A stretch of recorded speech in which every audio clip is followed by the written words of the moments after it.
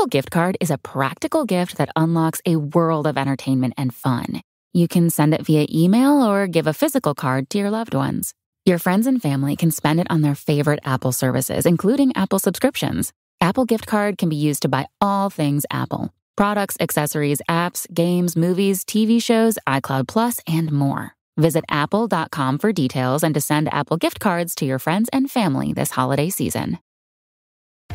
This episode is brought to you by Columbia Sportswear. It's snowing again, and that wind chill is killer. But you're not worried about that because you shop the Omni Heat Infinity Collection. It's warmth perfected with tiny gold dots that reflect your body heat inside and protect you from the cold outside. No snow or chilly temps can stop you now. Go out anyway. Shop the Omni Heat Infinity Collection now at Columbia.com/infinity. The holidays are a time to feel and create joy. And what could be more joyous than the look on her face as she unwraps a stunning new jewelry piece from Blue Nile? How about getting 50% off your purchase? Blue Nile offers premium quality, priced below traditional retail. Their online experts are available 24/7 to answer any questions and make sure you've picked the perfect gift. For a limited time, you can get 50% off at BlueNile.com. That's 50% off at BlueNile.com. Saturday. Christmas comes early. Unbelievable! Welcome to this incredible scene. Bills. To the end zone! Chargers. It's a touchdown! An exclusive NFL game. That's fantastic! Live in primetime. Wow! Only on Peacock. With a Christmas gift to their fans. They're having some fun now. Bills versus Chargers. Saturday, 7:30 Eastern. Exclusively on Peacock. My football team's got me drinking. My football team's got me drinking. Give me beer, whiskey, wine or gin. Anything to shake this mood I'm in. My football team's got me drinking. Back at it again with another shade of blue. A midweek episode 2 this week.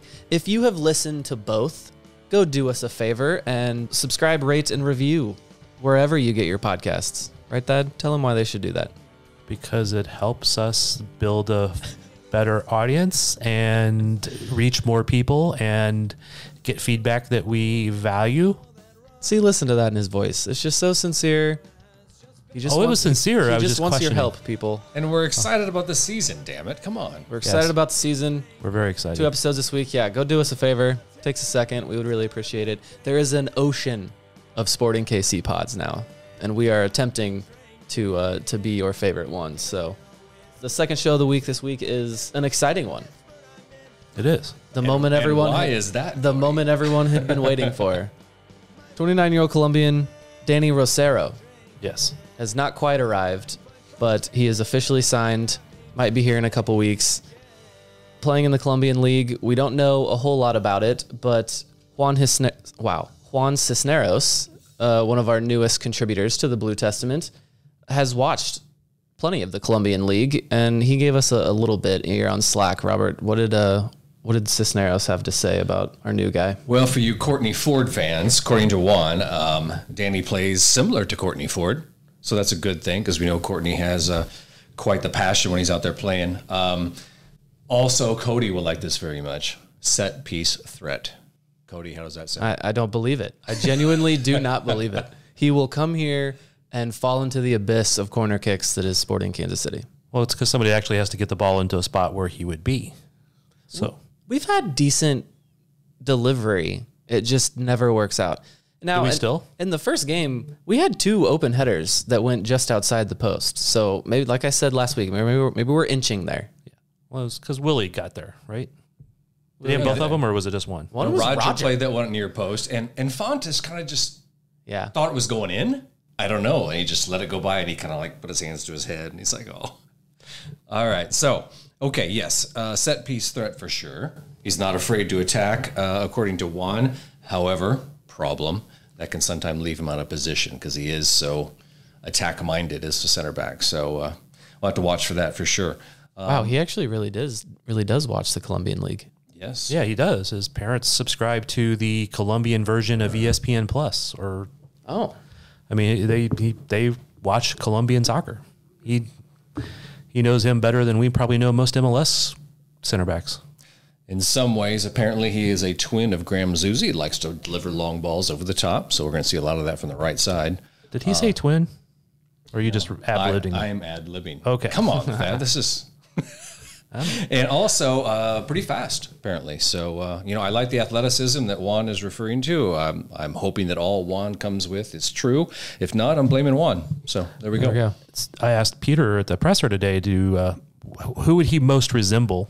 Because being that I had never seen him play, and he said he was kind of a combination of Ike and Colin, and that he liked to. Okay. He was really good 1v1 defender. Both of them were. He said Rosero was better on the ball than probably either one of those guys. Like, better ball handling. So that bodes well. There you go. Of course, we got to see it to believe it. 6'2", 190. Good size. It sounds like he's set up to be an aerial threat, and I believe Juan. But again, there's just something in the air. I will be happy if he's an aerial defensive threat. Yeah. If he's not an attacking threat, that's fine. But I just want a defensive aerial threat where balls come in, they get headed out, not drop to the guy behind them. That's always on the other team. And the comparison to Kortne Ford is good, as that was the original plan. So maybe they will line up well. Maybe the pairing will work out. We will have to see if he has holy socks, though. I doubt he rocks the same socks. And I'm interested to see what hairstyle he has too, because according to what we see here, he's got a couple of different hairstyles in the what Sporting put out. So we'll see. That's probably our most poignant moment here, is talking about somebody's hairstyle, especially for you and me. Exactly.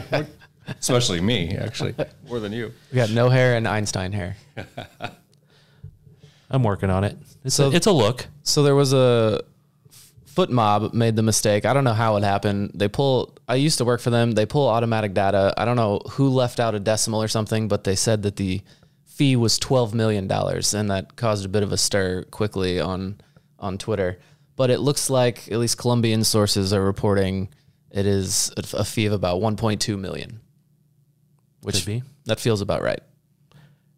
Yeah, because I have no clue how much they actually paid for him, but I do know that the deal was dead at one point, and they sent Brian Bliss down, and he was able to close the deal. So I don't know if that threw in an extra couple $100,000 for him, but his team down there did not want to lose him. He was their best defender. They just started the season.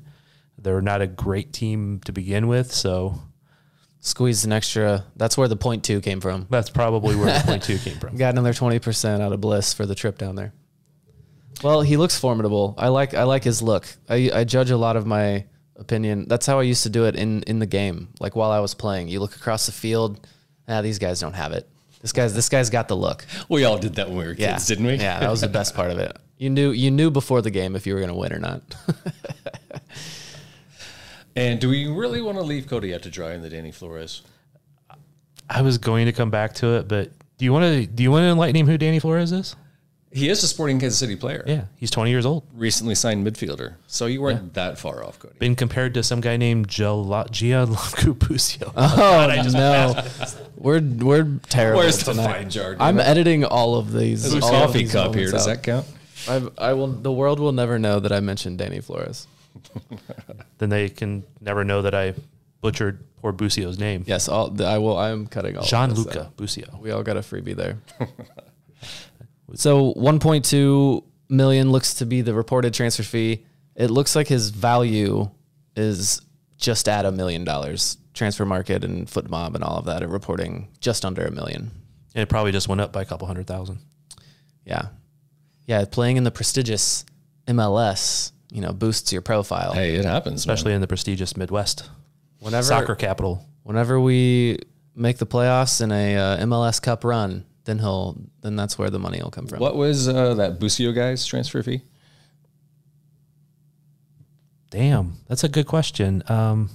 It was well north of that, wasn't it? Oh yeah, no, it was like 5, 6, 7. Okay. Well, see, there you go. Prestigious Midwest MLS. There you go.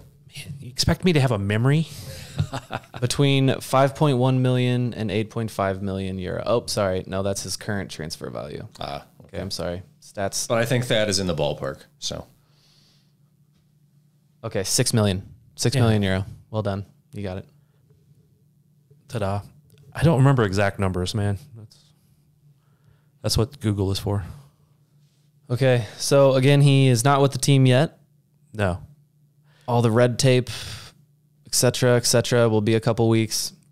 And he is in form though. It's in season. He played the first 3 games with them, and some other good news is that he gets to practice with that team. They have worked that out, that he'll still practice with them. He can't play with them, but he'll still practice with them, so he'll be staying in shape. You know, I mean, not quite game shape, but yeah. I don't know that I've ever heard that before. I have seen that before, but it's been rare.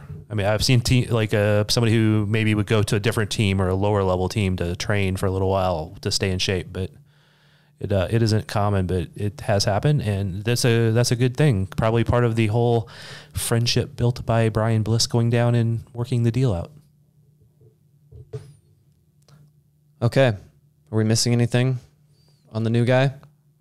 I think we can't just sit here and pretend like us three know all about the Colombian league. So no, that's the fun of MLS signings. It's always just, you can pick apart some YouTube videos, look at his FIFA rating,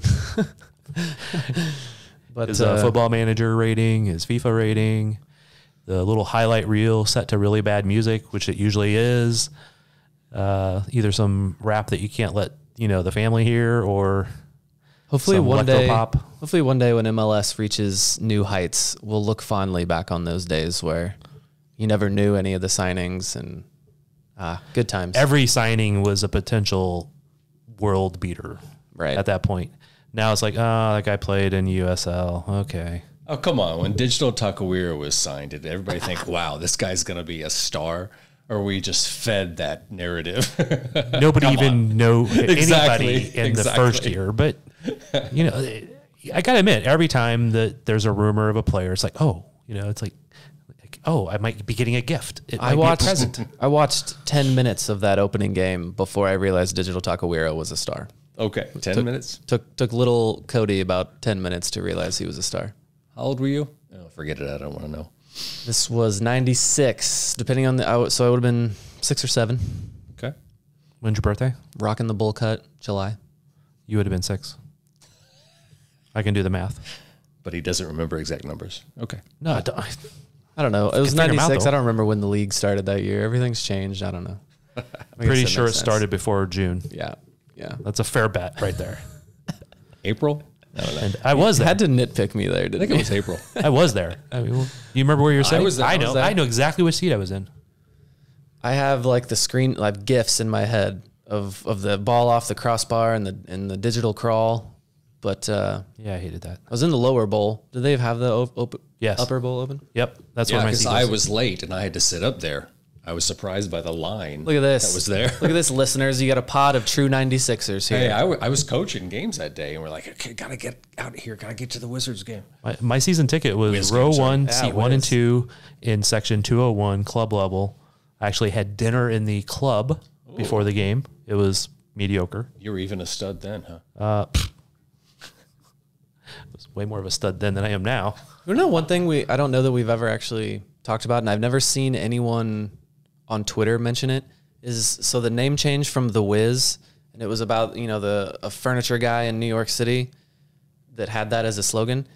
It's this guy from Seinfeld. There was a Seinfeld episode that I'm the Wiz. Yes, I'm the Wiz. There's an entire Seinfeld episode. I'm sure it's not the actual guy or the actual slogan, but it's like, that is clearly who he was talking about. There was a whole Seinfeld reference to this guy, and I never hear anyone mention that until now.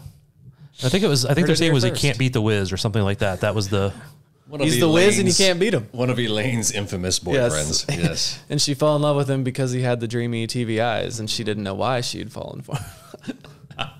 Oh, Seinfeld. He was hypnotic. Okay.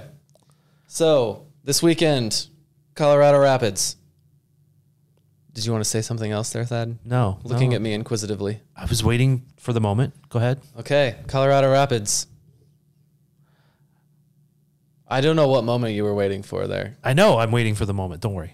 Okay, he's all excited. It looks like there's something on his face. Robert, why don't you tell us? You watched the previous game, right, where they got shellacked 4-0 by Cody. the I did, and you know what annoyed me the most is that little flea, Michael Barrios, was on the field. Dude, he's a pest. They have two of the most infamous pests in my head. Okay, and the other one? Diego Rubio, who they will be without, thankfully. Oh, so sad. That's my understanding. He's still injured. Who are some other pests in MLS? Give me your top 5 pests. Well, Beckerman's gone, but... Yeah, that's a very good one. Yes. Dom Dwyer. Diego Chara. Dwyer's a pest, yeah. I was touched that you were so heartbroken that Chara got injured in the game against Sporting. I was touched by that. I was accused of making fun of it. And were you? No. I would never do that. Even to Diego Chara. What about the former... Or that was Jimmy Chara, wasn't it? What about the former Sounder being a little pest? Who's he with now? Atlanta? Who is this? I can't think of his name, so I'm looking at Thad. Thad, remember his name for me. A former pest for Gotta Seattle. give me more than that. Ozzy. Nope. Anyway. Cisneros. No. That's a name, though, right? Who's Ozzy Cisneros? Did you just make that up? No, he plays for Sporting. Oh, yeah. There's so many.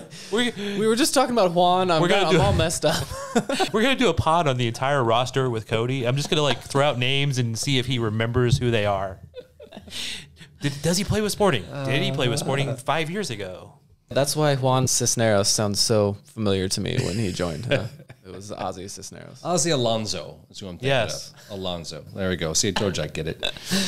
Oh, man. So if you do go subscribe, rate, and review to this podcast, don't use this one as an example. It's midweek. We're not on top of our game, okay? I'm sorry about that. All right, Colorado Rapids. They got stung by the Sounders 4-0.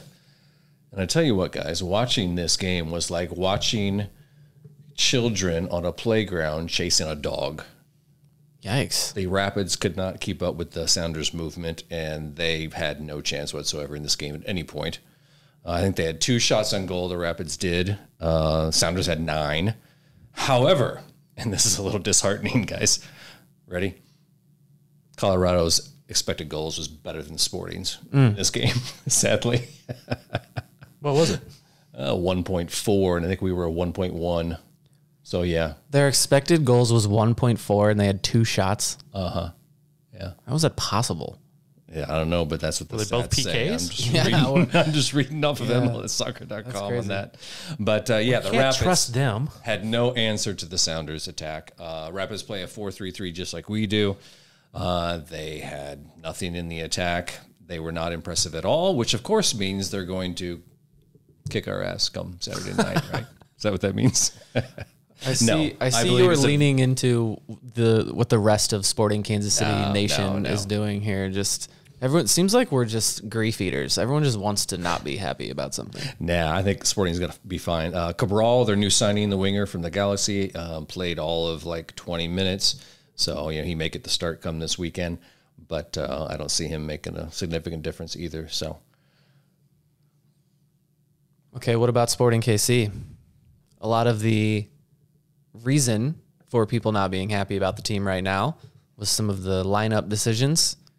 Do we see Ben Sweat again because Logan Ndembe is still working his way back? He is still working his way back. And just for the people who have conspiracy theories that he's in Europe on trial or being sold or something like that, I saw him run by me today. That's a thing? I have not heard this. I haven't heard it as much recently, but I have heard it in the not too distant past. I saw him run by me today, so that was good. Okay, so why is Ndembe the go-to and it's not Leibold? Why we see Leibold instead? His calves, stronger calves. They paid more for Leibold. So I would probably say 50-50 between Leibold and Sweat, and leaning, I'll say 51 Sweat, 49 Leibold. How about that? Okay. And I think you probably will not see Nemanja Am I close? Radoya. That's pretty good. Nemanja Radoya. I don't think we'll see him start either, but might see him in the game day roster. Did see Alan Polito out there in full training. Okay. Not wearing a little red "Don't Hit Me" vest or anything like that. Okay. So honestly, I'll be honest, I didn't see him do a whole lot in the training that we saw today, but I mean, it was in full training during their scrimmage. So I'm like compete for a ball with, defenders and stuff Maybe like that. Maybe a cameo then? Could be. I kind of doubt. I think doubt it'll be a little bit longer just to let him work into a little bit more shape. But I also wouldn't be totally surprised if he was on the bench as just a potential. I was told that they took like him and Nemanja.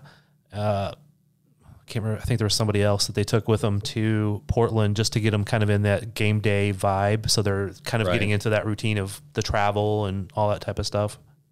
Smart. So that would at least mean they're getting closer. And Gotti Kenda, saw him run by me today too. That's the one I was waiting for. Yeah, so that's a positive. Not close to. I want to say not close as in like the next week or so being in the full training. But Peter said that there's 4 phases of training, and he has been in 2 of them. So what are these 4 phases? I don't know, man. I'm assuming like warm up. Is this like industry standard or something Peter Vermees has made in his head? Everything that Peter has made up in his head is industry standard at this point, man. That's true. That's so true. I've seen like where 8 years ago these are the club mantra and our values, and all of a sudden I see like other clubs have the exact same ones pop up. So we need a Vermees hater on this show to echo what appears to be the majority of Sporting Kansas City fans. Well, that's got to be someone who doesn't ask him questions post game then, or any other time. Yeah, it was and he was in a pretty good mood today, so that's a good thing. Okay, so we're expecting the same lineup across the back line. You think? Trout and Zusi back out there. Yeah, I mean, give the nod to Volader again. Tell him the mistake was okay, and he recovered well. There was a lot more than one mistake. Anyway. Well, there was one big mistake. Yeah, he played. He played all right after. Robert's not so sure about that. Read my article on thebluetestament.com for further information. I was setting you up to talk about that. Good man, Cody. Good man. It was an assist. Cody gets he the just assist took for every just took view. a very proud drink of his water there. Is that what that was? So what you're not on board with Volader? Not as a right back, because he's just too left foot dependent, and that had a big impact on his play, and I think Sporting's play in some sense too. So maybe a left back, but you mean left center back? Left center back is what I mean. Yes, thank you. But right center back or the right back. Let's just throw that out there. Did he do that last year? No, he didn't play right back once. No, but he did. Sweat did, and Robbie did play left back in spring training, I believe. Oh, maybe that's what I'm thinking of. Okay, what about the midfield? More Roger? I know we talked about maybe Felipe gets the nod on this one. Yeah, I will still probably lean towards the same starting lineup for the midfield with having the 5 days, I guess, between games. I mean, if you're going to do that, though, if you're going to do any sub, it would probably be Felipe at this point, because I still don't think Nemanja will start. So if we see him, it'd probably be a later game thing or something. So no subs. That means it's Khiry again. Could be Johnny's. Yeah, I think that's the one I would want to see. Definitely not Johnny. Right. Is it Johnny's on the right, though? Because if you notice, late in the match, Johnny's ended up on the left and Shallowy was on the right. Yeah, which I thought was a little bit weird. Yeah. Well, I don't know. Shallowy's always switching. They switch a lot. They do in game. It seemed like it was a fair long amount of time though once Johnny's came in. Johnny's is right-footed, left-footed, right-footed. So then, he must enjoy being the cut-in factor, the cut inside man. Right. Yeah. Again, he's going to create chaos whichever place he's at, but I definitely want to see him as one of those wingers right now. So something I just wanted to throw out there. I don't know if you guys see this or not, but on the left-hand side of our attack, which we're mostly attacking on the left side, if you look at percentages, you've got Fontes, Sweat, Tommy, Shallowy, and of course at times Agata drifting into that space. That's 5 guys all on that left-hand space in the attacking end. Do you guys notice how sometimes it's just too packed in there? Yes, I agree. Whereas the right side, Graham stays kind of back and picks his spots that he hits, at the right time, maybe when Shelton has the ball or Roger or the center forward lays it off to him. So, I don't know, I'd like to see that left side kind of work that out a little bit better.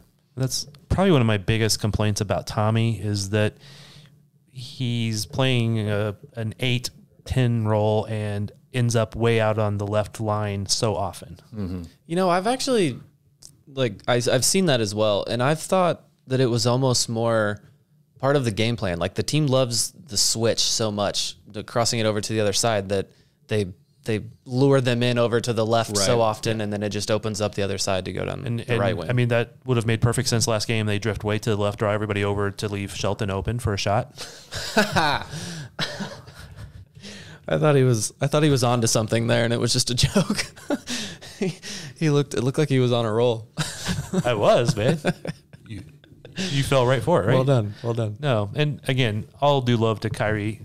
He's not our biggest goal scoring threat. So, and if I'm recalling right, and tell me if I'm wrong, guys, I'm sure you will. Most of our shots, I believe, that we got on goal actually came from the right side. Like Tommy's 2 shots, he was actually in the right side of the box. Khiry had that 1 shot. Shallowy's actual shot was probably more like in the middle, but I don't remember any shots coming from the left side. Some of those you just mentioned, though, didn't feel like the result of like a coordinated attack. Like Tommy just kind of had the ball there. Right. I'm just talking about on the left side shots. I don't remember shots much coming from the left side. There might have been a couple. There was more room to penetrate because there was so many people on the left. Right. So Tommy was able to dribble in with that shot. What did you guys think of Shallowy last match? Yeah, I thought it looked maybe like he was still in preseason form. Maybe wasn't all the way at 100% yet. A little steps slower than he has been. Maybe I think he's working his way in. Could be. The got to remember, Sporting really didn't score a ton of goals in preseason this year. Yeah. That's not always directly. I mean, when they did, it was against college team. So, but they didn't really score a lot against MLS competition or even the good USL competition. So that's a little bit of a concern, but I really felt Willie was kind of a non-factor too. They got to figure out how to get him going. I mean, he had a couple of chances, but most of it was like, here's the ball, and he didn't get a good touch, or it was a bad ball to him. I mean, I know we talked about this last time. I think Shallowy, it sometimes tries a little more than he should. Yeah.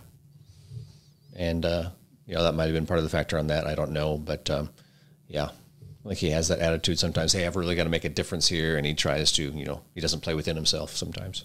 I felt like we're an old married couple there. I was finishing your sentences. An old pod couple. Cody is giving us scant views at this point. No, it was cute. I was looking at you from across the table. It was cute. Oh, Lord. Look at our show with all the farther this way. 6 years of rapport. Okay. Sporting Kansas City, Colorado Rapids, Saturday, 8:30 p.m. You there? No. Dick's Sporting Goods Park. You know who's on the call, right? Yes. Yeah, we didn't mention that. Who is calling this game, Thad Bell? Our old friend, Nate Bucati, and our even older friend, Tony Miola.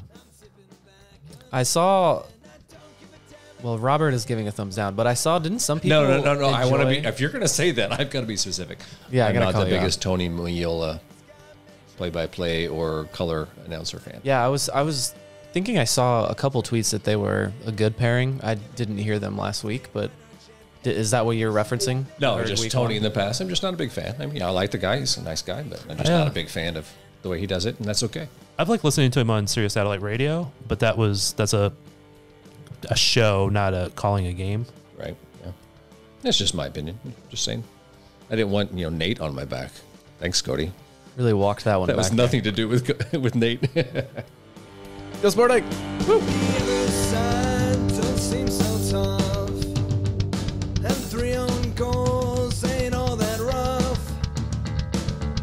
keeper has just been sent off. Supporters strong have all gone soft. My football team's got me drinking. My football team's got me drinking. My football team's got me drinking.